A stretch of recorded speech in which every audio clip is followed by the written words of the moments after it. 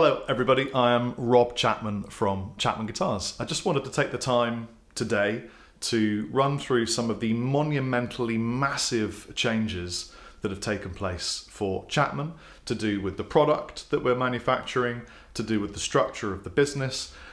Basically, lots of frequently asked questions from you guys. I'm going to be answering them all now. Some of them are really exciting, at least they are for me, and I hope they are for you. So the first thing is we have renamed all of our guitars. Ever since the conception of the Ghost Fret, I always loved the fact that it had a real name. I grew bored of the ML1, ML2, ML3 concept, and I don't really gel with the guitar. I normally name all of my guitars. And so we decided to name everything. This actually was the concept and idea of Dan Orchard, our marketing manager. I thought it was brilliant. So we had a little brain muddle, helicopter sky viewed on a bunch of concepts, and came up with using fighter pilot call signs. I remember reading an article once in Total Guitar magazine that said the average rock guitar player has similar dexterity to a fighter pilot. I thought that was really cool.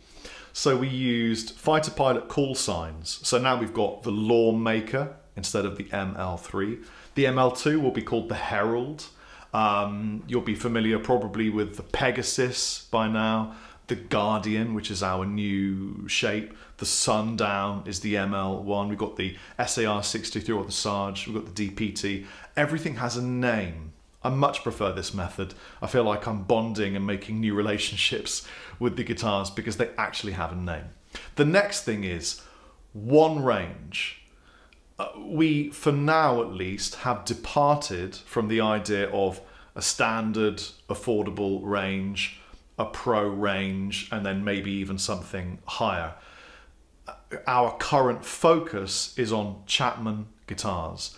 So we just have Chapman guitars as one range, roughly kind of one price point, sits around where the pro range was before, and currently no interest in making anything more affordable. Doesn't mean that we never will make anything slightly cheaper or slightly more expensive, but we wanted to focus ourselves on one range to make things a little bit easier for dealers who have a minimum order quantity. They don't want to have to order hundreds of guitars, and it makes it easier for us to really focus on new product to make it as good as possible.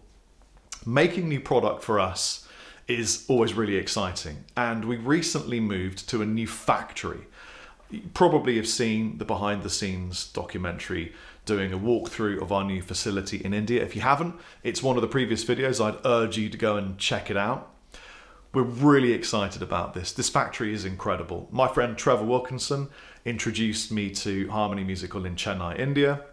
These guys already have been making incredible products for Dean, for BC Rich, a whole bunch of other companies, and it's second to none. They've invested a lot of money, time, and resources into incredible gear, highly skilled people. And I went there and checked it out, and I was quite frankly blown away. We had prototypes made many years ago. Lee and I were just jumping around like a couple of excited, well, you know me and Lee, so you know how we jumped around. And ultimately we made a decision to put all of our manufacturing eggs in that basket. I believe in it that much. The product is second to none. Trev, as a consultant to Harmony in India, has done absolute miracles and wonders. The quality is fantastic. The musicality is incredible, and I'm so happy with our new facility in India. So all the guitars come from India, one range, everything is named. We have new artists and a new focus on artists. We're looking now more to be inspired by, help, assist, and work with signed and touring bands like Tiger Cub, Blackstone Cherry, even Steel Panther. We're looking for bands that inspire us to be in a band. Because after all, that's where the people from Chapman Guitars come from. We come from playing in little venues on the circuit, sticky floors, 50 people in the audience, sometimes just the bar staff those are the best gigs. You may have heard that Chapman guitars used to go direct to the dealer, so the factory would ship them straight to the dealer and there was no middleman. Well, actually, Chapman got a little bit too big for that method to be practical. The other thing was, it was very difficult for smaller mom and pop stores to order enough to meet the minimum order requirement. So now we are working with distribution. We've got two brilliant distributors. In America, we've got Lion and Healy distribution, and in Europe, we have Musifacts. And this means that we can deliver just a couple of guitars to a store anywhere in continental Europe or the States and Canada. So if you know a guitar store that wants to pick up a couple of new Chapmans, please put them in touch with either Chapman Guitars directly. You can just DM me on Instagram, to be honest, or Lion and Healy or Musifacts. To sum all of this up, I suppose I would say Chapman is more Chapman than it's ever been. With The Guardian, even with my dad working with me, tweak some of the ideas and concepts. In fact, my dad is coming to Music China with me in Shanghai at some point soon. Lastly, just to say, I will be at Guitar Summit for the first time ever. Never been to that show. Quite excited to meet a lot of you guys. Since Musifacts are distributing Chapman in Europe, we'll be at the Musifacts stand.